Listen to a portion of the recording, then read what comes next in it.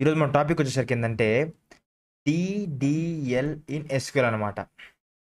So నేను previous క్లాస్‌లో ఏం చెప్పానండి, లైక్ ఎస్క్యూఎల్ లాంగ్వేజెస్ చెప్పాను కదా! అసలు DDL ఉంటదని, DCL ఉంటదని, TCL ఉంటదని, DQL ఉంటదని చెప్పేసి, DML ఉంటదని చెప్పాను కదా! సో ఈ వీడియోలో నేను టోటల్‌గా ఈ DDL గురించి ఎక్స్‌ప్లెయిన్ చేస్తాను విత్ కామెంట్స్‌తో. ఓకేనా? ఒక టేబుల్‌లో మనం ఏ విధంగా DDL ఆపరేషన్స్ చేయాలో నేను చూపిస్తాను. సో ఫస్ట్ చూసినట్టయితే మీకు వాట్ ఈజ్ DDL గురించి ఎక్స్‌ప్లెయిన్ చేస్తాను. DDL ఫుల్ ఫామ్ వచ్చేసరికి ఏందంటే మనకి డేటా డెఫినేషన్ లాంగ్వేజెస్ అనుకోవచ్చు. ఓకే. Data definition languages.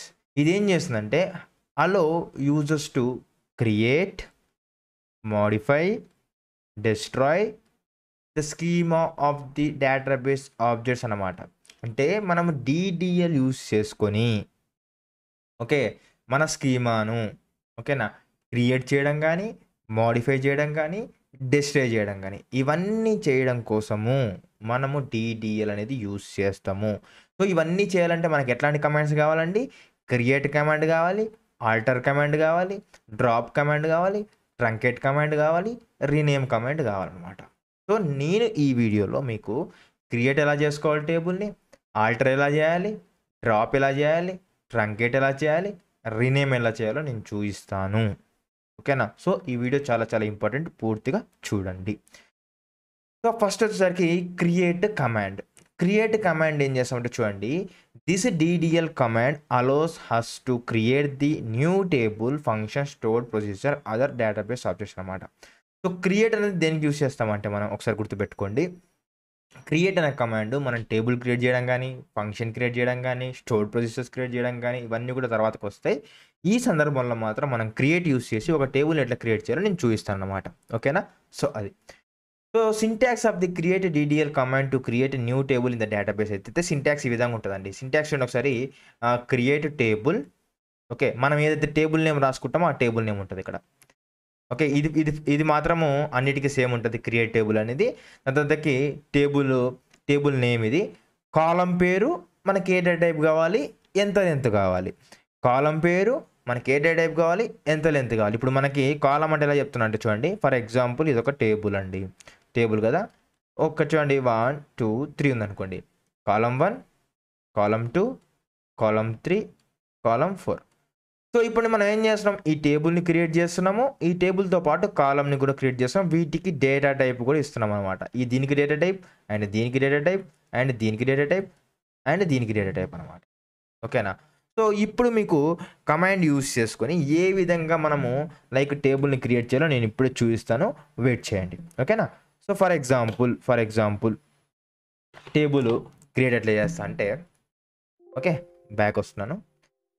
మనకి ఎగ్జాంపుల్ తీసుకున్నట్టయితే ఏ విధంగా రాసుకోవచ్చంటే చూడండి. Create table, create table, table name, mobile details అనేది. ఓకేనా? పెరాంథసిస్ ఓపెన్ చేస్తాము. ఇక్కడ క్లోజ్ చేస్తాము. ఓకేనా? అదేవిధంగా ఇవేంటి కాలమ్ నేము, డేటా టైపు, కాలమ్ నేము, డేటా టైపు, కాలమ్ నేము, డేటా టైపు, కాలమ్ నేము, డేటా టైపు. అదేవిధంగా మనకు లాస్ట్‌కి ఇదైతే సెమికోలన్‌తో ఎండ్ అవుతుందన్నమాట. సో, ఈ డేటా టైప్ ఇంట్ అంటే ఏంది, వేర్‌కార్ అంటే ఏంది, ఇవన్నీ కూడా నేను మీకు డేటా టైప్స్‌లో చెప్పాను. ప్రీవియస్ వీడియోస్‌లో మీకు అక్కడ కవర్ అయిపోయిందన్నమాట. సో, ఇది టేబుల్ నేమ్ అనమాట. ఇవి టేబుల్ యొక్క కాలమ్స్ అనమాట. ఓకేనా?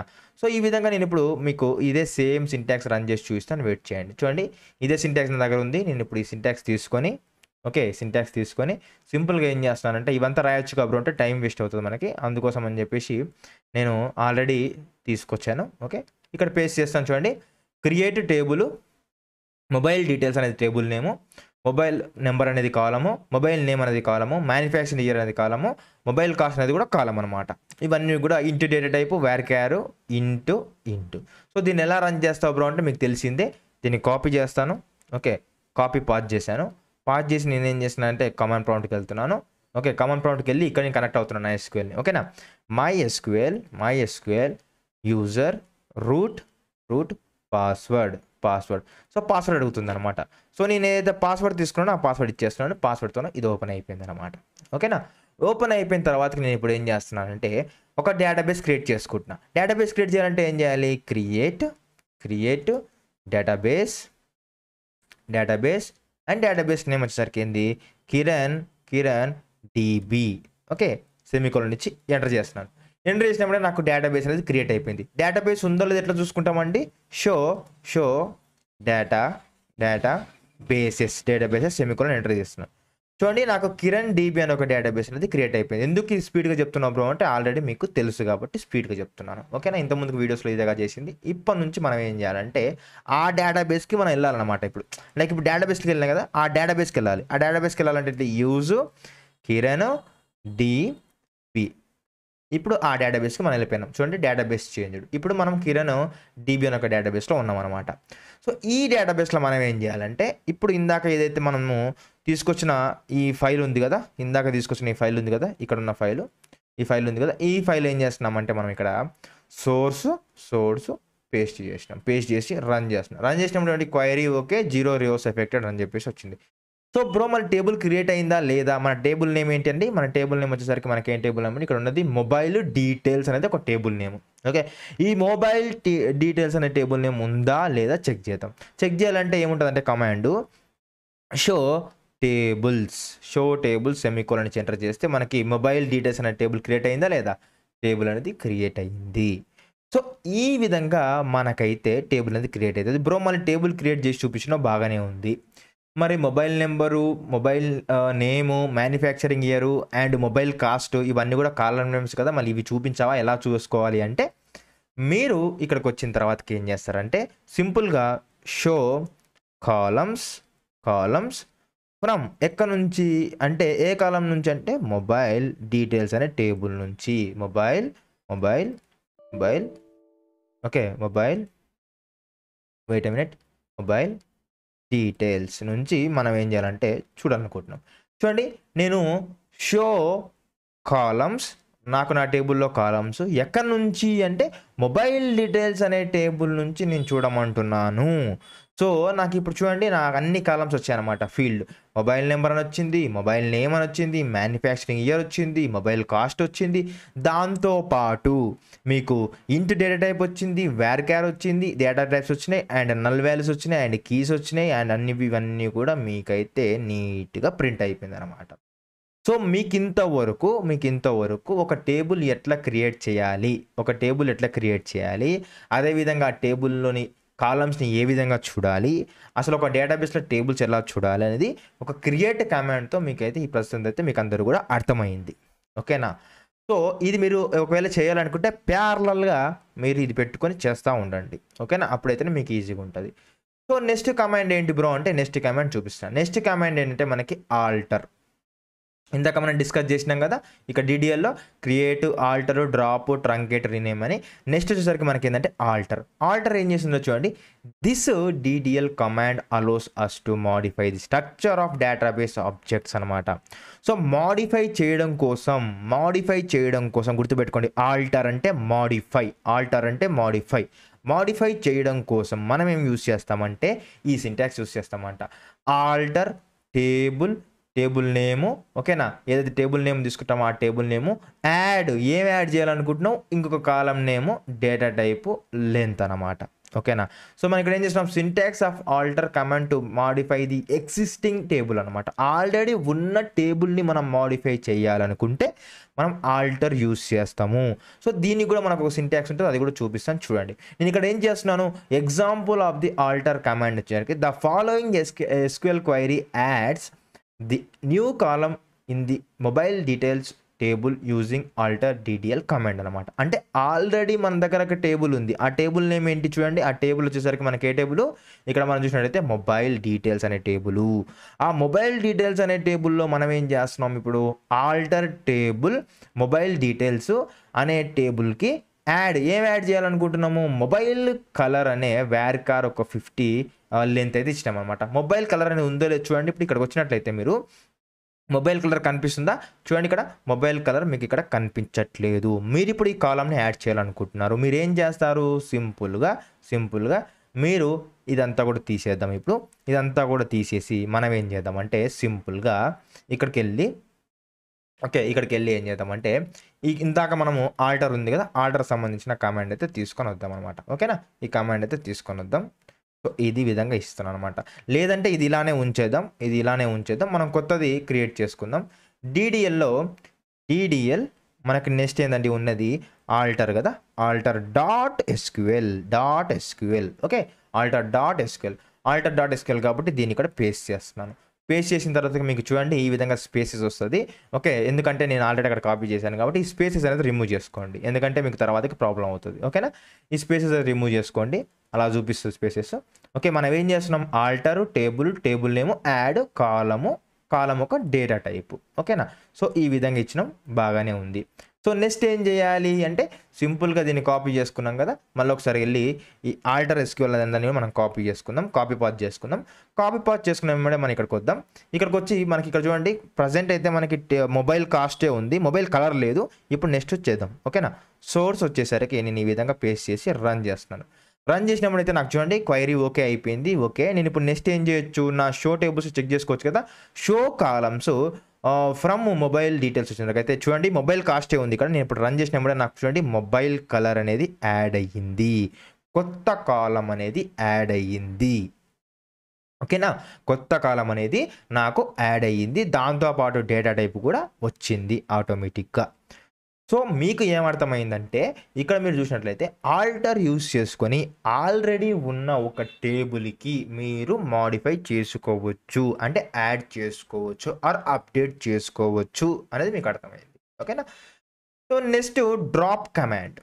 ఓకే, డ్రాప్ కమాండ్ అనేది మీకు లాస్ట్కి చూపిస్తాను, ఎందుకంటే ఇప్పుడు నేను టేబుల్ ఆల్రెడీ డిలీట్ చేస్తే బాగుండదు కాబట్టి డ్రాప్ కమాండ్ అనేది లాస్ట్ చూపిస్తాను. డ్రాప్ అనేది ఏం లేదు, సింపుల్గా మనం రిమూవ్ చేయడం అనమాట, టేబుల్ని డిలీట్ చేయడం అనమాట. నేను డ్రాప్ కమాండ్ లాస్ట్ చూపిస్తాను. ఇప్పుడు ట్రంకేట్ చూపించి, ఓకే ట్రంకేట్ తర్వాత మీకు ఏం చేస్తానంటే రీనేమ్ చూపించి తర్వాత డ్రాప్ చూపిస్తాను.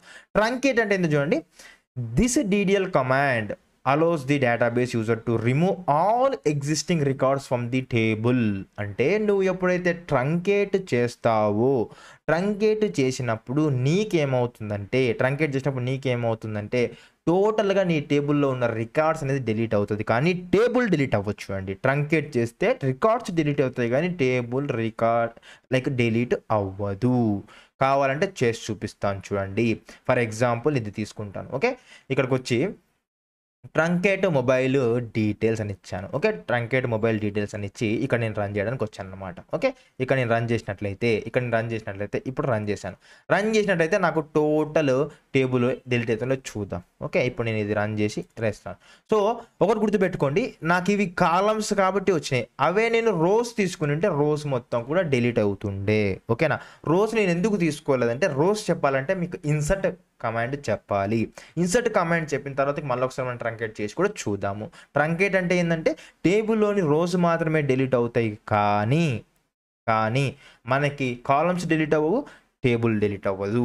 ఓకే, ఇది గుర్తుపెట్టుకోండి. అదేవిధంగా వాట్ ఈజ్ రీనేమ్ అనేది కూడా చూద్దాం. ఓకే, అదే దీనికి ఎగ్జాంపుల్ ఇక్కడ రాశాను టేబుల్. ఓకే, రీనేమ్ అంటే ఏం చూడండి, the DDL command allows the user to change the name of the existing table. ఏం చేస్తుందంటే ఆల్రెడీ ఉన్న టేబుల్ని రీనేమ్ చేసుకోవచ్చు. రీనేమ్ అంటే అందరికీ తెలుసు కదా, మన మొబైల్లో మనం ఏదైనా నేమ్ తీసుకుంటే నేమ్ చేంజ్ చేయాలంటే రీనేమ్ చేస్తాం, మన సిస్టంలో ఒక ఫైల్ని రీనేమ్ చేయాలంటే రీనేమ్ చేసుకుంటాం అనమాట, అంటే ఇంకొక పేరు చేంజ్ చేసుకోవడం అనమాట. సో ఇంకొక పేరు చేంజ్ చేసుకోవాలంటే మనం ఏం చేస్తామంటే ఆల్రెడీ ఇక్కడ రీనేమ్ ఉండాలి, దాంతోపాటు ఏం చేయాలంటే ఇక్కడ టేబుల్ ఉంటుంది. Okay, table rename table. ఏ టేబుల్ అంటే ఓల్డ్ టేబుల్ ఏదైతే నేమ్ ఉందో ఆ టేబుల్ నేము, దాని తర్వాత కొత్త టేబుల్ అనమాట. ఓకేనా, కొత్త టేబుల్, పాత టేబుల్ ప్లస్ కొత్త టేబుల్ అనమాట. సో దీనికి మళ్ళీ ఒకసారి కమాండ్ చూపిస్తుంది చూడండి. కమాండ్ మీరు చూసినట్లయితే rename mobile details to mobile records అంటే నేనేం చేస్తున్నాను, రీనేమ్ టేబుల్ అనేది మొబైల్ డీటెయిల్స్ అనేది ఉంది ప్రజెంట్. చూడండి మన టేబుల్ నేమ్ ఏముందండి, ఇక్కడ మీరు పైన చూసినట్లయితే ఇక్కడ రండి, ఇక్కడ వచ్చినట్లయితే మొబైల్ డీటెయిల్స్ అనేది మన టేబుల్ నేమ్. మొబైల్ డీటెయిల్స్ అనే టేబుల్ నేమ్ని మనము యూజింగ్ రీనేమ్ కమాండ్ యూస్ చేసి మొబైల్ రికార్డ్స్కి ఏ విధంగా చేంజ్ చేయాలి అంటే ఈ కమాండ్ యూస్ చేస్తాము. కావాలంటే ఈ కమాండ్ తీసుకొచ్చి ఇప్పుడు మీకు రీనేమ్ చేసి చూపిస్తా. చూడండి, rename mobile details to mobile records అన్నాను కదా, దీన్ని కాపీ చేసి ఇక్కడ పేస్ట్ చేసి చూపిస్తాను. నేను ఒక్కొక్కసారి VS కోడ్లో రన్ చేస్తాను, 2 పద్ధతులు చేస్తూ ఉంటాను, నో ప్రాబ్లం. ఓకేనా, ఇక్కడ నేను ఇచ్చి రన్ చేసినప్పుడు అయితే నాకైతే ఇక్కడైతే ఈ విధంగా అనిపిస్తుంది. నేను ఒకసారి ఏం చేస్తానంటే షో టేబుల్స్ అని చేస్తానన్నమాట. షో టేబుల్స్ చేసి రన్ చేసినట్లయితే చూడండి, ఇంతకుముందుకు టేబుల్ ఏమున్నది మనకి ఇక్కడ పైన చూసినట్లయితే మొబైల్ డీటెయిల్స్ అని ఉన్నది. అంటే మొబైల్ డీటెయిల్స్ అనే దాన్ని మనం ఏం చేసినాము, రినేమ్, ఓకేనా, రినేమ్ కమాండ్ యూస్ చేసి రినేమ్ టేబుల్ మొబైల్ డీటెయిల్స్ నుంచి మొబైల్ రికార్డ్స్కి చేంజ్ చేయండి అని చెప్తే మొబైల్ రికార్డ్స్కి మనకి చేంజ్ అయ్యింది. మీకు డౌట్ రావచ్చు, బ్రో ఇక్కడ క్యాపిటల్ తీసుకుని ఇక్కడ స్మాల్ వస్తుందంటే ఎస్క్యూఎల్ అనేది మనకి కేసు ఇన్సెన్సిటివ్, అంటే మనం ఏదైనా అప్పర్ కేస్ కానీ లోవర్ కేస్ కానీ తీసుకోవచ్చు, నో ప్రాబ్లం, ఓకేనా. సో ఈ విధంగా బ్రో. మళ్ళీ వాట్ అబౌట్ డ్రాప్ గురించి లాస్ట్కి చెప్తాను కదా. మళ్ళీ డ్రాప్ అంటే ఏంటి బ్రో అంటే, ఇప్పుడు మీరు ఇక్కడ చూసినట్లయితే డ్రాప్ అనేది ఏం చేస్తుంది చూడండి, the DDL command allows us to remove the table definition and data from the SQL systems. అంటే ఈ కమాండ్ మనం ఇచ్చినట్లయితే డ్రాప్ టేబుల్ నేమ్ ఇచ్చినట్లయితే టేబుల్ అనేది మొత్తం కూడా డిలీట్ అయిపోతుంది అనమాట. చూడండి, డ్రాప్ టేబుల్ మొబైల్ డీటెయిల్స్, ఒకవేళ నీ కమాండ్ ఇచ్చినట్లయితే మనకి మొత్తం కూడా రిమూవ్ అయిపోతుంది. మీకు ఇప్పుడు అది కమాండ్ ఇచ్చి కూడా చూపిస్తాను చూడండి. డ్రాప్ టేబుల్ మొబైల్ డీటెయిల్స్ కదా. ఒకసారి నేను ఇది కాపీ చేశాను, కాపీ చేసి ఇక్కడ పేస్ట్ చేస్తున్నాను. ఇక్కడ పేస్ట్ చేసి నేను రన్ చేసినట్లయితే నాకు ఒక్క నిమిషం నేను స్పేస్ ఇస్తాను. ఓకే, స్పేస్ ఇవ్వాలి. చూడండి, drop table mobile details, sorry mobile details కాదు, మనకున్నది మొబైల్ రికార్డ్స్, గుర్తుపెట్టుకోండి మొబైల్ రికార్డ్స్, ఎందుకంటే ఇందాక చేంజ్ చేసినాం కదా పేరు, అదనమాట.